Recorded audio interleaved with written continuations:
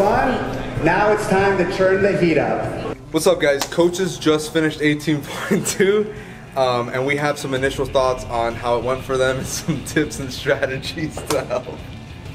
Initial thoughts. Hey guys. All right, so my initial thoughts on the workout. The number one thing that I can point out, especially for the first piece, is very, very, very intense heavy breathing for me. I'm gonna just give you guys my initial thoughts, how I felt, my personal strategy in the workout, and then we'll talk about some tips and warm up after that.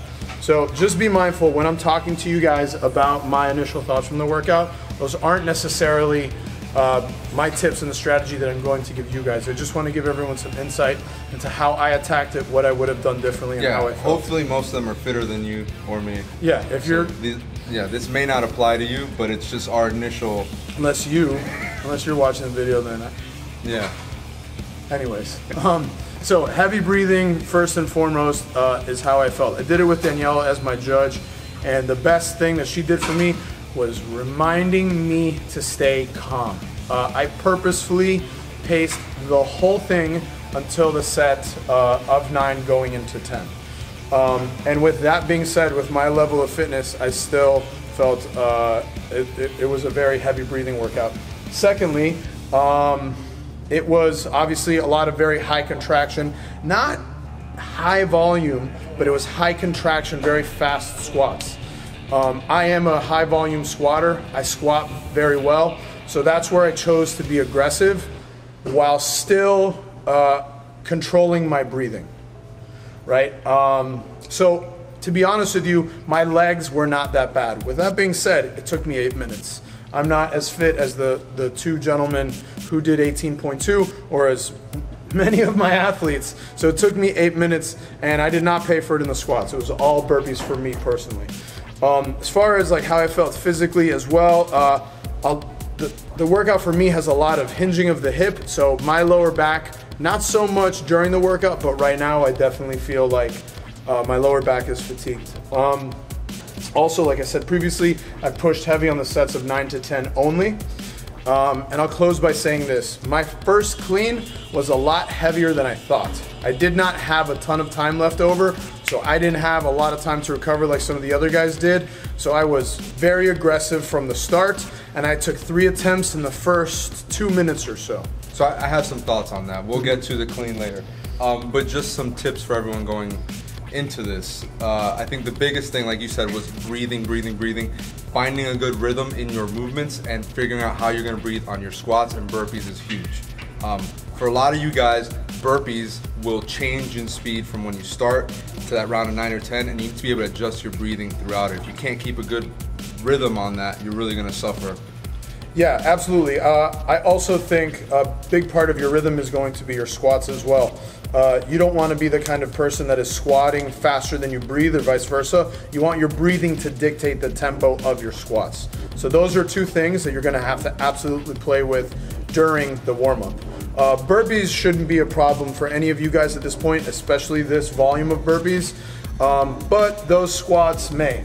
We've done them in the past. However, again, just like the last workout, Castro, it seems like, is going to give us new movements, or at least new movement patterns every single workout. It's going to be about rhythm with a new exercise. It's not terribly complicated, but you have to be rhythmic. Right. Okay. Setup is going to be huge. Knowing where your dumbbells are, approaching them the same way. Are you going to bring them up from in between your legs? Are you going to have the dumbbells outside your legs? Where are you going to place them on your shoulders? If you're a bigger guy that has a tighter front rack, are you going to put them further back? Some of you guys may be able to rest them on the shoulders. Whatever is most comfortable for you and allows you to get in and out of that position fast is going to work, but you got to be very confident with it and be able to maintain it throughout the workout. Right, so my first thought was I was going to try, because the standard says that there's no rule as far as hand placement goes. Just the dumbbells have to be in or above the shoulder, I believe. So my first thought was I was going to do them with my hands off. Then I started playing with it in warm up. I realized that my cycle time off was going to be really tough to keep a solid pace by not having my hands on the handle of the dumbbell. And they're gonna come down and go all over the place. Absolutely. So even though it would for me, have been easier to let go of the dumbbells. I kept them on the whole time, and honestly, I squatted so fast that it did not fatigue me at all. It was not an issue. Again, it's as far what as my hand placement it's went. what you're comfortable with and what you can control in and out of that position. If you can't control the dumbbells down and they're flying, it's probably not the best way to do it. As you saw from the video, I believe Patrick Vellner got some no reps towards the end. It cost him the workout. The new burpee standard is different, so be mindful of that. Communicate to your judge how you want them to count, how you want them to no rep you. That conversation needs to be had prior to the workout starting. All right. The last thing I'll say as far as tips go before we talk about the warm up and clean specifically is everyone's going to need to pick where they make their money, so to speak. Is it going to be on the squat? Is it going to be on the burpee? Once you determine that, then you need to look at both pieces, both workouts. Yeah. Is it going to be on the clean or is it going to be on the first piece of the workout? I'll tell you right now, we have some individuals that are not quite as strong that we're probably going to recommend that they kill themselves and they sprint hard as hell in the first piece to get a top solid score, and they're going to have more time to recover after that for the clean. Yeah, that's not going to be the case for everybody. I think that our best results will be for people who have good even scores amongst both, good cleaners that are very fast and efficient. Those will be the most fit. However, again, you got to pick where you're going to make your money. Yeah. All right, so moving on to warm-up. Why don't you take the first piece of the warm-up? So we're gonna recommend you guys do something a little intense to get your heart rate really high. At some point during that first piece, your heart rate is gonna get super jacked up. You should play with that a little bit. Yeah, you should have that adaptation pattern already set out. So probably some assault bike sprints is what we're gonna do to warm up. Could be assault bike sprints, could be on the ski erg after warming up because of all the hip hinging would be very appropriate. Yeah, but either way, we are gonna do some sort of warm up to get your heart rate really high. Yeah. Playing with the rhythm on the squat and the burpees would be very important. Thinking about dumbbell placement. We talked about this in the last workout, especially on my Facebook post. Learning your rhythm of preference. I can't say there's a right or wrong, but there definitely is a right or wrong. Right, exactly. And it is going to be athlete dependent. We were just talking about this. 50-pound dumbbells is 100 pounds. That's going to be just under half your body weight. Yep. For some girls, that 70 pound is It's actually half my body weight. Depending on the close, day. whatever. For some girls, that 70 pounds is going to end up being 50 to 55% of their body weight, right? Yeah. It's going to be a different workout. 55 squats at 45% versus 55% It's different, huge difference. right? So you're going to have to find your rhythm, and it's going to be athlete dependent. Okay, let me say this as well. Lower back, like I said, lower back and squatting, so we'll probably put some goblet squats in there for you folks. We'll definitely put some bird dogs, some side planks, et cetera, to warm up the lower back. Let's, again, move on to the clean. So the clean, we're gonna probably have people warm up very close to, if not to their daily minimum, which should sit somewhere between 85 and 90%. So you guys have all been doing this. We've been hitting daily minimums for a long time. If you've been following the blog, you've had experience working up to a heavy single, clean, or snatch under a bunch of different circumstances.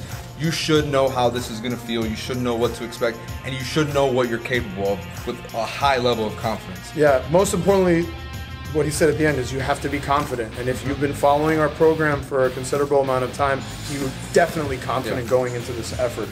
It's going to be dependent on how much time each individual has remaining. Right. So if you have a lot of time remaining, your jumps are going to be very different. I heard a lot of people in the gym going, wow, why is Noah opening up so light at 225? Well, the fucking kid finished it in 4 minutes. Yeah. It's very different than someone like me who finished it in 8 minutes. Right. Yeah, if you crush the first part, you are going to have to open a lot lighter, and that weight probably either way is still going to feel heavy. It will probably feel heavier than it did for me.